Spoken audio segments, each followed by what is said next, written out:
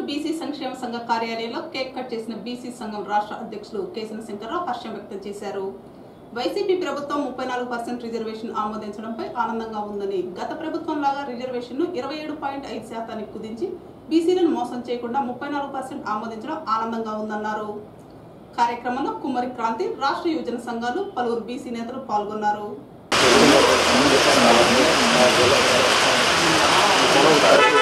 Madam గారు చూడండి, మీరు వస్తుంది. అందరూ వస్తున్నారా? అందరూ వస్తున్నారు.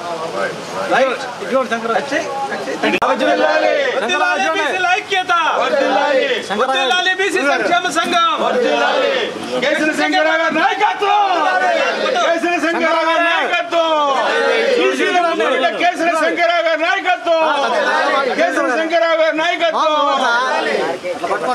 ఇది పట్టుకోనండి, చూడండి చూడండి. ఓకే, 47,000ని నిరుద్యోగులకు అందిస్తామని చెప్పడం కూడా రాష్ట్ర ప్రభుత్వాన్ని మేము అభినందిస్తూ ఉన్నాము. ఇలాగే రాంప్రసాద్ రెడ్డి సోషల్ మీడియా రాలేదు. ఓకేనా?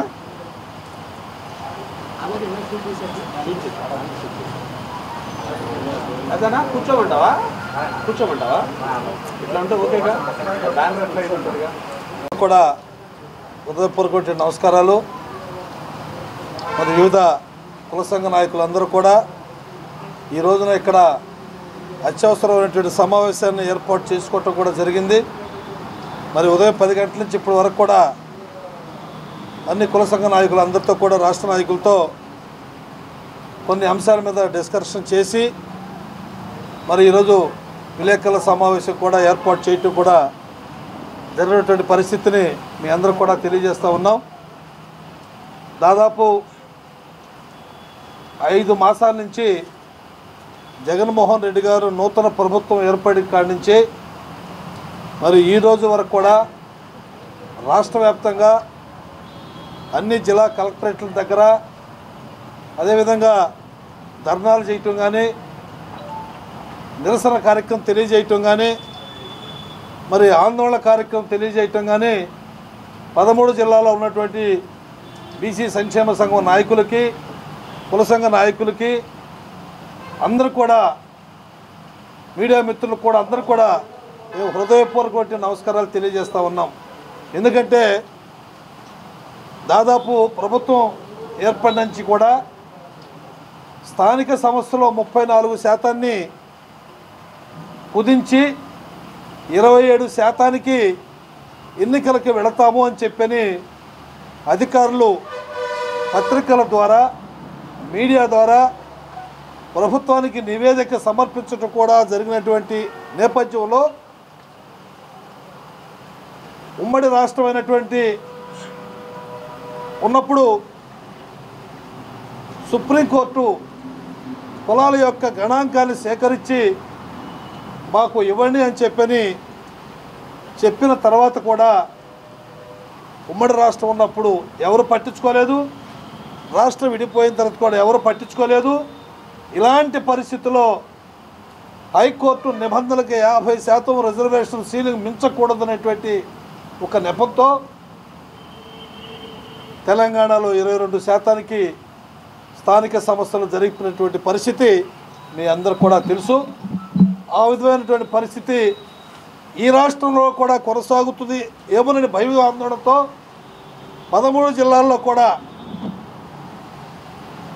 అనేక ఉద్యమాలు, అనేక పోరాటాలు చేసి సుప్రీంకోర్టు కూడా 50% సీలింగ్ మించినా కూడా ఆయా రాష్ట్ర ప్రభుత్వాలకి అధికారాలు ఉన్నవి అనేటువంటి విషయం కూడా చాలా స్పష్టంగా వారు తెలియజేయటం కూడా జరిగినటువంటి నేపథ్యంలో విజయవాడ ధర్నా చౌక్లో దాదాపు 500 మందితో 13 జిల్లాల్లో వచ్చి ముఖ్యమైనటువంటి నాయకులందరూ కూడా, కుల సంఘ నాయకులందరూ కూడా ఒక్కరోజు రిలే నిరాహార దీక్ష కూడా చేయటం కూడా జరిగింది. అన్ని జిల్లా కలెక్టరేట్లకి ఒక్కరోజు రిలే నిరాహార దీక్ష చేయటం కూడా జరిగింది. నిరసన కార్యక్రమాలు తెలియజేయటం జరిగింది.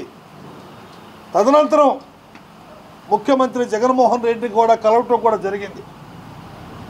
అయ్యా, తెలంగాణలో ఈ పరిస్థితులు కొనసాగినాయి. సుప్రీంకోర్టు వారు ఈ రకమైనటువంటి సూచనలు తెలియజేశారు. ప్రభుత్వం నిర్ణయానికే పెంచుకునే విషయం రిజర్వేషన్ని వారికి వదిలేశామని చెప్పారు. కానీ తెలంగాణ ప్రభుత్వం అలా చేసింది. కులాల యొక్క గణాంకాలు ఇవ్వకపోవటం వల్ల మేము నష్టపోతున్నాం, మీరు చేసిన తప్పుకి మేము నష్టపోతూ ఉన్నాం. దయచేసి అలాంటిది పునరావృతం కాకుండా యథావిధిగా 34% రిజర్వేషన్ని అమలు చేయాలి అని చెప్పని ముఖ్యమంత్రి గారిని బీసీ సంఘ నాయకులందరూ కూడా వెళ్ళి ఆ రోజున ముఖ్యమంత్రి గారిని కూడా కలవటం కూడా జరిగింది.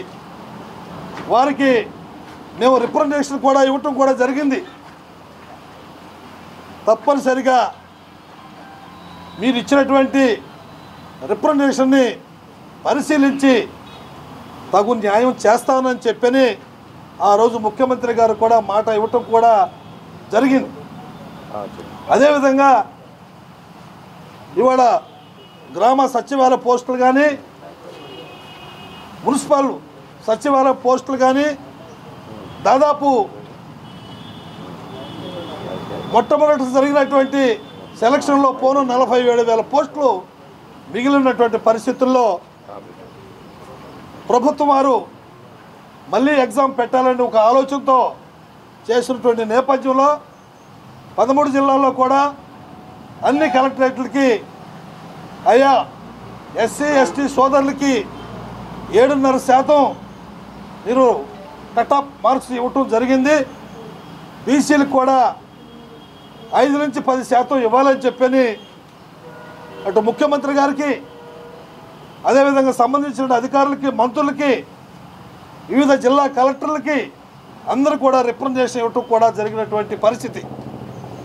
అయితే ప్రభుత్వం వారు చీఫ్ సెక్రటరీ గారు కానీ ముఖ్యమంత్రి గారు కానీ సంబంధించిన బీసీ శాఖ మార్చులు కానీ పంచాయతీరాజ్ కమిషనర్ కానీ అదేవిధంగా పెద్దిరెడ్డి రామచంద్రారెడ్డి మంత్రి గారు కానీ తప్పనిసరిగా మీది సమంజసమైనటువంటి కోరిక, మీ యొక్క కోరికని ముఖ్యమంత్రి గారి దృష్టికి కూడా తీసుకువెళ్ళి తప్పనిసరిగా మేము పరిష్కారం చేస్తామని చెప్పని పెద్దిరెడ్డి రామచంద్రారెడ్డి గారు చెప్పినటువంటి విషయం కూడా మీ అందరూ కూడా తెలియజేస్తూ ఉన్నాను.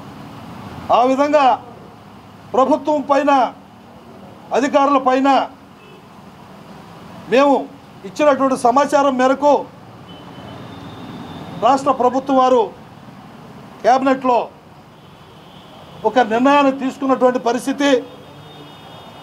34% స్థానిక సంస్థలు, అదేవిధంగా ఈ కటాఫ్ మార్క్స్ వాళ్ళు 15 మార్కులు అదనంగా కలిపి ఈ రోజున బీసీ ఎస్సీ ఎస్టీ మైనారిటీ సోదరులు అందరికీ కూడా 40,000 పోస్టులు మిగిలినటువంటి పోస్టులన్నీ కూడా ఫిలప్ చేసే విధంగా క్యాబినెట్లో తీసుకున్నటువంటి నిర్ణయానికి మేము ప్రభుత్వాన్ని ముఖ్యమంత్రి గారిని అభినందిస్తూ ఈ యొక్క విజయాలకి బీసీ సంక్షేమ సంఘం ఆధ్వర్యంలో మేము ఉద్యమాలు పోరాటాలు చేసేటువంటి మీదట ప్రభుత్వం వారు కూడా స్పందించి మంచి మనసుతో మా యొక్క ఆలోచన విధానానికి అనుగుణంగా మేము చేసినటువంటి ఉద్యమాలు పోరాటాలకి అనుగుణంగా వారు స్పందించి ఇది సమంజసమైనటువంటి న్యాయమైన కోరిక కనుక తప్పనిసరిగా మా యొక్క ఆలోచనకి అనుగుణంగా వాళ్ళు ఓకే చేసినందుకు అందరికి కూడా మేము ప్రత్యేకమైన ధన్యవాదాలు తెలియజేస్తూ ఉన్నాం. అదేవిధంగా ఈ 34% స్థానిక సంస్థల ఎన్నికల్లో మేము సుప్రీంకోర్టును ఆశ్రయించడం జరిగింది, హైకోర్టును ఆశ్రయించడం జరిగింది. యథావిధిగా 34% రిజర్వేషన్ కొనసాగించాలని చెప్పని దానికి మీడియా మిత్రులందరికీ కూడా నమస్కారం అండి.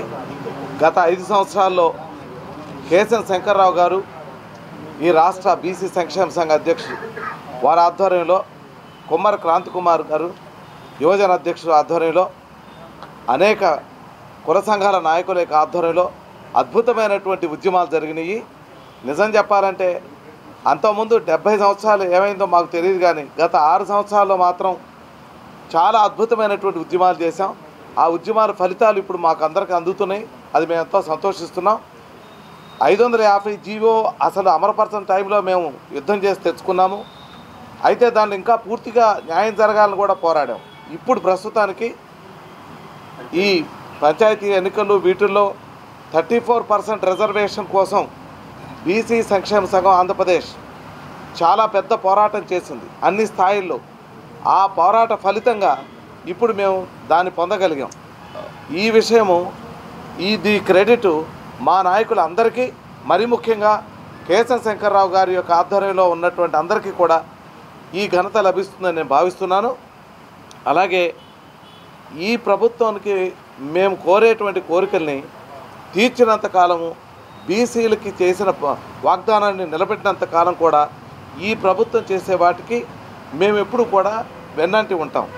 కానీ బీసీలకు అన్యాయం జరిగితే మాత్రం తప్పకుండా దాని గురించి మేము వ్యతిరేకించడానికి సిద్ధంగా ఉంటాము. ఇప్పుడు మరొకటి ఏంటంటే ఈ పర్సంటేజ్ గురించి, ఈ పంచాయతీ సంబంధించినటువంటి వాటితో పాటుగా గ్రామ సచివాలయాలకు కూడా 15 మార్కులు కలపటాన్ని మేము హర్షిస్తున్నాం. మా బీసీల యొక్క ఉద్యమ నాయకుల యొక్క మనస్తత్వం ఎలా ఉంటుందంటే, మాతో పాటుగా ఎస్సీ ఎస్టీ మరియు ఓపెన్ కాంపిటీషన్లో ఉన్నటువంటి అగ్రవర్ణాలకు కూడా లాభం చేకూరేందుకు సంతోషిస్తూ ఇలాంటి మంచి నిర్ణయాలు తీసుకున్న ప్రభుత్వాన్ని మేము అభినందిస్తున్నాము. ఈరోజు మరి రాష్ట్ర కార్యవర్గం చాలా సంతోషంగా మరి ఈరోజు జగన్మోహన్ రెడ్డి గారికి అభినందనలు తెలియజేసిన విషయాన్ని మీ అందరూ కూడా చూశారు. దానికి రాష్ట్ర యువజన సంక్షేమ సంఘం జిల్లా కార్యవర్గం అంతా కూడా మరి ఈ యొక్క వైఎస్ఆర్సీపీ అధ్యక్షులు మరియు ముఖ్యమంత్రులైన జగన్మోహన్ రెడ్డి గారికి మేమందరం కూడా అభినందనలు తెలియజేస్తూ ఉన్నాం. మరీ ముఖ్యంగా ఏంటనంటే, గత ప్రభుత్వం మరి చేసిన తప్పుదాన్ని ఈరోజు ఈ యొక్క ప్రభుత్వం బీసీల పట్ల ఉంటాను అని చెప్పడం నిజంగా చాలా సంతోషకరం. ఆ విషయంలో మేము కూడా ప్రభుత్వాన్ని కూడా కొన్ని విషయాలని తెలియజేస్తూ ఉన్నాం. మీరు 34% రాజకీయ పరంగా రాజకీయం చేయాలని ఇస్తే మటుకి మీకు కూడా గత ప్రభుత్వానికి పట్టినట్టే తప్పకుండా అధోగతి పట్టిద్ది. ఆలోచన చేయండి. రాజకీయం కాకుండా బీసీల పట్ల నిజంగా నిలబడితే బీసీలు ఏ రకంగా మిమ్మల్ని అండదండలుగా ఉంటారో కూడా మీ అందరూ కూడా గమనించాలి. ఎందుకనంటే ఈరోజు రేపు స్థానిక సమస్యలు వెళ్ళకపోతున్న ముందు మీరు 34%ని ప్రకటించారు. అదే కానీ ఇంకొక నెల ముందు కానీ ప్రకటించుంటే నిజంగా మేము ఇంకా చాలా సంతోషించేవాళ్ళం. ప్రభుత్వం ఏర్పడిన తర్వాత మరి ఈరోజు ఆంధ్రప్రదేశ్లో బీసీ సంక్షేమ సంఘం 34% యథావిధిగా కొనసాగాలని అనేక రకాల ధర్నాలు, డిమాండ్లు, గ్రీవెన్సుల్లో కానీ రకరకాల పోరాటం చేసింది. ఏ ఒక్క పార్టీ నాయకుడు కూడా చేయాల. మరొక్కసారి తెలియజేస్తున్నా, వైఎస్ఆర్సీపీ కానీ, టీడీపీ కానీ, కాంగ్రెస్ కానీ, లేదా ఏ పార్టీ అయినా ఈ యొక్క రాష్ట్రంలో ఉన్న పార్టీ బీసీల పట్ల పోరాటం చేసిన దాఖలా లేవు. సిగ్గుపడాలా ఈ రోజుకైనా కానీ. ఎంతకాడికి ప్రభుత్వం వస్తేనేమో మేము ప్రభుత్వ పక్షాన ఉండాలి, నిలబడాలని మాట్లాడేవాళ్ళు. అదేవిధంగా ప్రతిపక్షంలో ఉంటే మా నాయకుడు ఎవడో చెప్పాలి, మేము చెప్తేనే చేయాలి అనే ఈ యొక్క నాయకులకి, ప్రతి ఒక్కళ్ళకి కూడా మరీ ముఖ్యంగా బీసీ నాయకులకి తెలియజేస్తూ ఉన్నా, మనకి ఇబ్బంది వచ్చినప్పుడు తప్పకుండా బీసీ సంక్షేమ సంఘం ఒకటి ఉంది అనేది ఈరోజు చాలా గట్టిగా మేము తెలియజేస్తూ ఉన్నాం. ఎందుకంటే ఏ సమస్య వచ్చినా, ఏ పార్టీలో వాడున్నా, ఒక బీసీకి సమస్య వచ్చిందన్నమంటే మరి ఈరోజు బీసీ సంక్షేమ సంఘం రాష్ట్ర కార్యవర్గం, అదేవిధంగా మరీ ముఖ్యంగా ఈ రాష్ట్రంలో కేశవ శంకర్రావు గారి అధ్యక్షతన ఈ యొక్క విధి విధానాల్ని చాలా స్పష్టంగా తీసుకెళ్లడం మనం చూస్తూనే ఉన్నాం. కాబట్టి ఈరోజు 34% యథావిధిగా కొనసాగిస్తున్నాం. అదేవిధంగా బీసీ, ఎస్సీ, ఎస్టీ మైనార్టీలకి 59.5% అదేవిధంగా కొనసాగిస్తున్నామని చెప్పడం నిజంగా చాలా సంతోషకరమైన విషయమే. దాంతోపాటు బీసీలకు సంబంధించిన ప్రతి అంశంలో కూడా ఈ ప్రభుత్వం అదేవిధంగా సానుకూలంగా వాళ్ళకి అన్నీ ఏదైతే హామీలు ఇచ్చారో అన్నీ నెరవేర్చే విధంగా మీరు పాలన చేయాలని కూడా మేము కోరుకుంటూ ఉన్నాం. మేము ఎప్పుడైతే మీరు ఆ పక్షాన పోతారో మేము కూడా తప్పకుండా మీ వైపు నడవడానికి కూడా మేము సిద్ధంగా ఉన్నామని కూడా తెలియజేస్తూ ఉన్నాం. Thank you. ఏదైనా మనం ప్లస్ గా మైనస్ లేదు మనకు.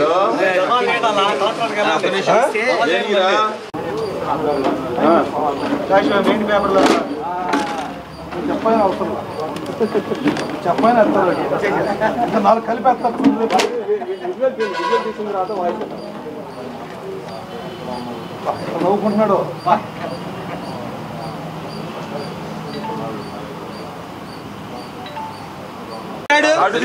కేక్ వద్దులే కానీ ఫోటో తీసుకో 34 పంచుతా